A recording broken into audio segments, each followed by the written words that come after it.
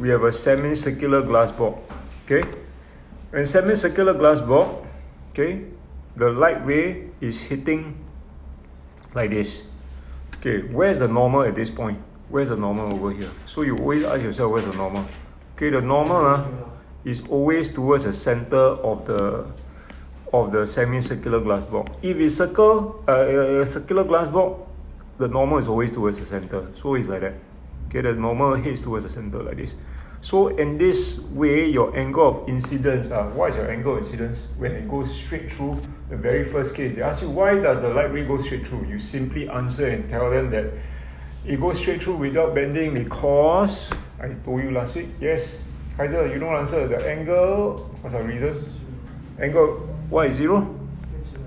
Why is 0? Say again. Yes, say properly that the angle of incidence is 0 degrees. So when you're asked, why doesn't it bend? Oh, it went straight right through. Why? Because the angle of incidence is 0. Okay? You can also say because the light ray is perpendicular to the surface. Alright? Also can. So that's the first case. Now, then after that, you shift this light ray here so that it has a certain angle. Right? Then what happens? The light ray goes from glass and then bends out into air. Okay? So, you all know how to apply the formula, I hope. Okay, let's see and test whether you can remember or not. So this is angle A and let's say this is angle B. So when I use n equals sine I over sine R, guys, n over which is on top, A or B? B. And then at the bottom will be A. Okay, so remember the one always in air on top. You just remember that, sure, correct one. Okay, will not get it wrong. Okay, then when you explain things, explain it this way. When I teach them last year, I will say like that. When you are asked to explain, you use this thing called BOS to remind yourself what to write. So B is very simple. B stands for bend. So the first thing you say that how come the light ray refract like that? So you say that most of the light bends what? Away from the normal. Okay, that's the first one. B, settle. Okay, then you ask why. Then you talk about O and S. What do you think S stands for? You have to write your answer. What do you think S stands for? Anybody? Quick, you all must answer. Quick. 45 minutes only. S stands for what? What aspect of the light? Speed. Correct. Good. Speed. So you need to talk about the speed. And then O stands for the optical density. Correct. So you just tell yourself, okay, every time you ask me explain, hey, why the light ray go like that? Why the light ray go that way? You just remember BOS. So B, it bend away or towards. In this case, it bend away. So it bent away because the light was traveling. Okay, let's settle the O first. From an optically, okay, this is glass to air. So optically, Javier, optically what? Denser medium to an optically less dense medium. Okay, which cause the, now we talk about O, we talk about S, which is the speed of light, which cause the speed of light to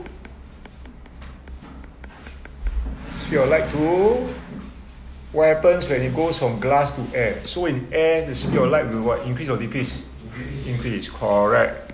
Okay, now isn't that easy to explain? So remember, when you ask to explain, the guideline, when I tell you things that I teach you, I ask you how to explain. You must make sure you write that BOS. You don't say, hey, 1 mark only, explain why must write so much. Just write, okay, very simple. B, bend away towards. O, optical density. Okay, moving from less dense to more dense or what? Okay, and then the speed of light, how does it change? Increase or decrease? Okay, so simple enough. So what happened here? You increase the angle of incidence. Increase. Now, okay, Jinglai, hope you can follow. Okay, this is page, I don't know what. Okay, angle of incidence is increased until it's equal to something called critical angle. Now, what happens at critical angle? Okay, this is just a name, critical angle. So every medium will have a certain critical angle. So maybe this glass is 42 degrees. Maybe this water is 40 degrees. Whatever it is. When this angle here, this angle incidence reaches what we call the critical angle, okay, the light ray still bends outwards, but it bends at what? Okay, what's the angle of refraction, Caden? What's the angle of refraction? 90 degrees, correct. So when the light ray comes out at 90 degrees, that means the angle of incidence, we give it a name. What's the name? Critical angle. Got it? So at critical angle, what happens? So I ask you, a lot of people cannot explain one. You find it so difficult. Actually, it's not difficult. Jinglan, you found your paper? No. Aiyo. Didn't bring. Actually, I found it. Okay. So what happens at critical angle? The light ray comes out at what? Magic number? What? 90 degrees. Okay? So it comes out at 90 degrees. So what does it mean in real life? It means if you want to see this light ray, your eye has to be here. Okay, at the surface. Then you can see the light ray coming out at 90 degrees. Okay? So it is still refraction, alright? So this angle of incidence is called the critical angle. Right? If you are asked to explain case 3, what happens to the light ray at critical angle? You say the same thing, BOS again. Okay? So Jinglai, for your sake, I tell you what is BOS. BOS stands for, B stands for bend away. Okay, at critical angle, it bends away at 90 degrees. Right? Okay, bends away from the normal at 90 degrees. Then O is traveling from optically more dense, which is this glass, to optically less dense, which is air outside. And then speed, the speed of light increases. Okay? So you explain, don't say, hey, don't know, he never teach me. This one he teach me, this one never teach me. Same, POS. Okay? So, Sir, can I say can record for her? I am recording for her. Okay? Yeah. Whether she watch is another thing. Okay, so so this is at critical angle. Case 2 was smaller than critical angle. So when smaller than critical angle, it's just a normal refraction. Alright? Then now, case 4, what happens? What happens when it's larger than critical angle? So if you exceed critical angle, the light don't come out. Okay, you can look all you want over here, you can look here, everywhere here. You cannot see the light. It cannot come out. It doesn't come out anymore. What happens when you continue to increase, is larger than critical angle, all the light is reflected back into the glass block. Okay, there's no refraction. So more than critical angle, this effect occurs. And what's the name of this effect? Can you all remember from last year? Correct. Total internal reflection. Okay? Total internal reflection has taken place. So when you explain total internal reflection, it's no longer BOS. It is the two things you must write. What are the two things? Two conditions. One angle is supposed to be angle of incidence greater than critical. Very good. One, the angle of incidence is larger than the critical angle. That's the first point you should write. Okay, so this angle maybe is 60 degrees. It's more than critical angle. Critical angle maybe let's say 42. Okay, so that's one condition. Condition number 1. Then the second condition, which most people always forget to write. Okay, first one they usually can remember. The second condition, often forgotten, which I hope you don't, is that the light ray, you must mention, is traveling from, think again, look carefully. And don't just say more dense. What? Yes, traveling from an optically more dense to optically less dense medium. Okay? So what does this mean? It means that this cannot occur if, let's say, it's trying to go from air to glass. So total internal reflection can only occur when it's, let's say, glass to air, water to air. Air to water cannot. Okay? Right? So Outram still got swimming pool, right? So very underutilized, I guess. We just cleaned it. Just clean it, very good. So PE lesson got swimming on. Yeah. Okay.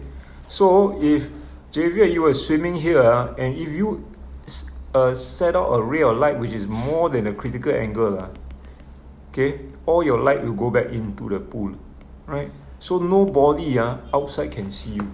You'll be invincible to the people outside. Outside the pool looking where you cannot see you. Okay, if you give out light rays which are more than the critical angle, right? But of course that doesn't happen, okay. If you were giving out at critical angle, then what will happen? Your light ray will hit here, and then it will bend at 90 degrees. So anybody want to see you has to bend down to the edge of the swimming pool and then see, they can see you. Okay, so interesting in that sense. Okay, so these are the 4 cases. So for the normal case 1, why the light ray goes straight through, angle incidence 0. Case 2, case 3, just BOS the thing. Okay, Jinglai, you know what do I mean by say BOS? B stands for? Bend away at 90. Bend away. Okay, or towards. It can be when you're explaining. B stands for bending. O, optical density. S stands for what? Speed. Yes. Okay. So now you know what is critical angle. How do you calculate critical angle? Can you remember the formula from last year? N equals yet another N formula. N equals Sine. what? Sine 90. Sine 90. I think so. Sine 90. Okay, when you sine 90, what value you get? You know? 1. Correct. 1 over sine C. Okay? What you say, actually this formula, some people say, wow, this brand new formula is not, okay? Because the light ray come out at 90 degrees, I put here 90. And when the light ray comes out at 90 degrees, the angle incidence, I give it a name called critical angle. So sine 90 equals 1, so it's 1 over sine C. Okay, so N equals 1 over sine C. So you want to find the critical angle, you must know this formula, okay, which is not very difficult to use, okay. Okay, so the definitions, okay, JVL going to have tests on this. This is the one which is hard to remember, critical angle. Very hard to remember for students, okay. The total interflexion one is okay. Okay, come very quickly. Everybody tell me, total interflexion is the what reflection? You cannot use back the word total. So use the word Complete. very good. Who say complete?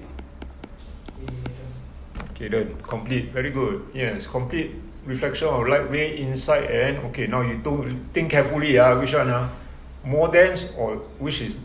This one should be more dense or less dense? Yeah, it's the optically denser medium. Yes, okay. To at the boundary with an optically less dense medium. Okay, so that's one condition. Okay, and then after that, the critical angle is defined as the angle of incidence in an. Okay, again, quick, tell me which one. Denser or less dense? Critical angle always in the denser medium. In the denser medium. For which the angle of refraction is in the what? Optically less dense medium is 90 degrees, yes. Okay, can? Okay, then again, this is again filling up the same thing again. The two conditions, write down. I think I don't want to write, I'm lazy. You all write yourself.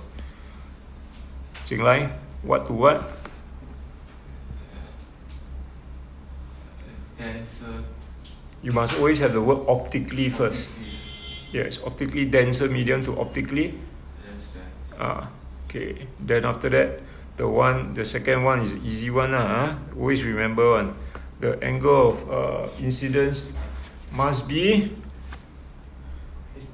greater. Always greater. Greater than what? Greater than the?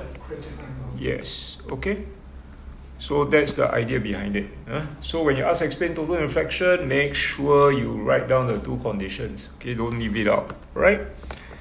Okay, that took 15 minutes of recording. Okay. Now, after this is about practice. Don't know how your practice is. Or do you want me to go? Okay, what is this theory over here? Flip two pages down. Okay, where can you find application on total internal reflection? You find it in glass prisms and optical fibers. Okay, optical fiber very important, especially for our age now where we use broadband internet and so on. Okay, so prism is like this. So for a glass prism like that, okay, the light ray hits here. Look, where does it go?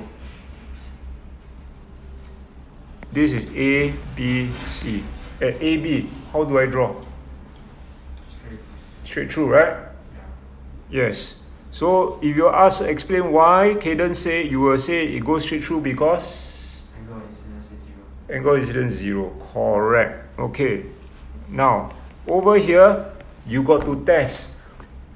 Two things can happen over here. Two things. What are the two things? Well, A, the light ray bend out. Okay. B, also possible. What happens here? Like that. A, normal refraction out. B, it is larger than the critical angle, right? Okay, so these are two possibilities. So now you always have to see which one is it. Which are two possibilities. You don't always say for sure more than critical angle, so it will be always B. You got to see for yourself. Okay, so in this case, if let's say I just tell you that this angle over here is 45 degrees, and then the critical angle is, let's say, 42 degrees. Then it's B lah. Total internal reflection occur. Okay, then it will bend like that, it will go straight up. Okay, so it's 45 degrees means here is also 45, then it reflects at 45 as well. Okay, and going super duper fast, can follow. Okay, so the application, they use it in glass prisms, you can find it in cameras, binoculars and so on. Okay, the other one, the important application is optical fiber. Okay, so optical fiber sends signals, very fast internet. That's why you got fast, high-speed internet because of optical fiber. If without this, our internet will be very slow. Then you all cannot play games. Okay, so it's made of a core. So inside is more dense. When it's more dense, means the refractive index is higher. And then sorry, wrong. Correct. Higher, okay, higher refractive index. And then the cladding is what? The outside coating. The outside coating will have a lower refractive index. So it's like more dense to less dense lah. Okay, so the light can even bend, travel through a glass rod when it's bent. Okay, so over here y'all can fill up. Okay, fill this up. I'm sure you can fill it up. Okay, first blank, Javier. Angles, if the angle incidence is lower. You must read the whole thing. Larger than the critical angle, then what occurs? When the angle incidence is larger than critical angle, what occurs? What is it called?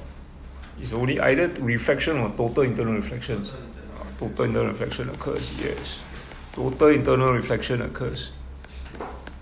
Okay, total internal reflection occurs.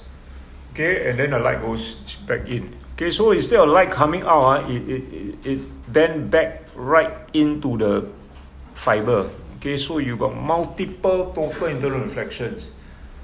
Okay, so over here again is critical angle, and then you have multiple total internal reflections taking place.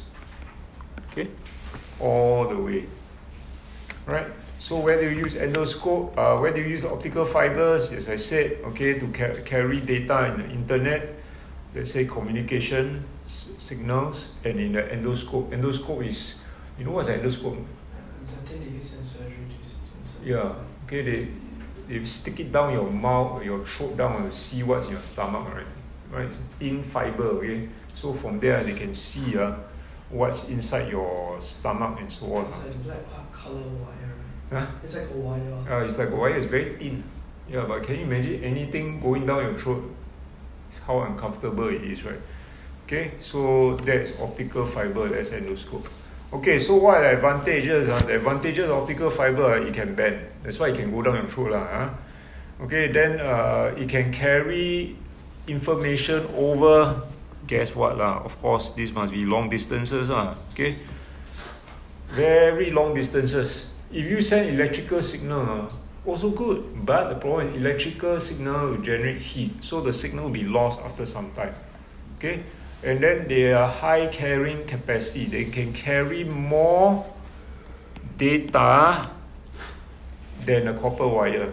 Okay, so and they are lighter than copper wire. Copper is very heavy actually. All right. Okay, so these are advantages. Don't just say they are faster. Okay, it's better to say they carry more data than simply say they are faster. Alright? Okay, so that